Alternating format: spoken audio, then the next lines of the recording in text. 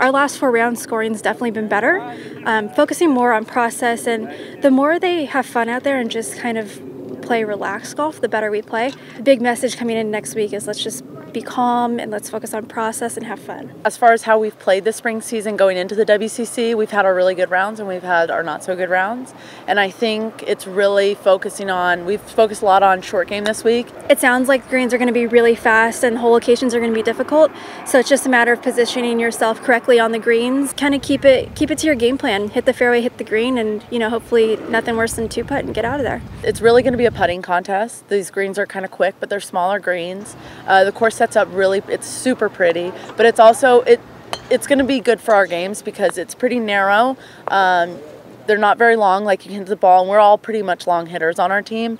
So that will play to our advantage. She's such a great leader, like on the course and off the course. Academically, she's been a rock star. As a coach, a lot of times we look for that maturity on the course or on the field, but to see that maturity kind of across the board is really something special, and she's done a great job. It's cool because we really have the potential to do something awesome. If all of us are on and we minimize those bogeys and maximize our birdies, I think we have a really good shot. And so I've just been telling them, don't get overwhelmed, don't put too much pressure on yourself, but go out there, enjoy yourself, but really make a difference out there. Kristen's been having an unbelievable spring, just top to bottom, just everything.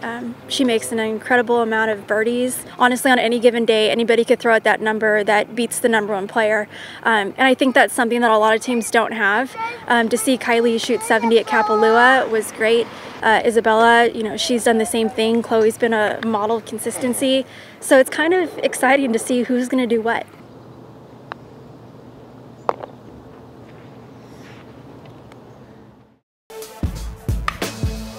Haverly swings, drives one out to left field. Breen heading back to the wall. That one is gone. And Evan Haverly with a 3-run homer for the Broncos. I love their attitude. They're fun. They've had a really good balance this year of having fun with each other and competing at the same time. And that's really what we try and stress with them is we want them to enjoy this experience but be tough and compete.